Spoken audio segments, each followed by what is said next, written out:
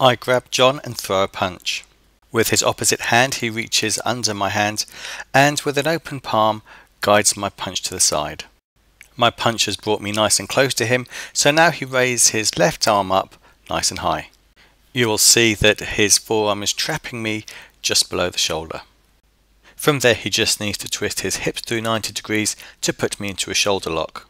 For added security he joins his hands together as he does this. This is only a temporary restraint because at this point I am still active, so John needs to add in additional control, which he does by grabbing my face.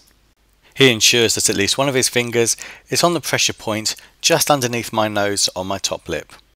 He needs to avoid getting his fingers in my mouth just in case I bite. Now he twists back to his original position facing the front and he's pushing my face backwards while I'm in a shoulder lock. He has also placed his left hand over his right elbow for increased control. As you can see, this is a very effective restraint.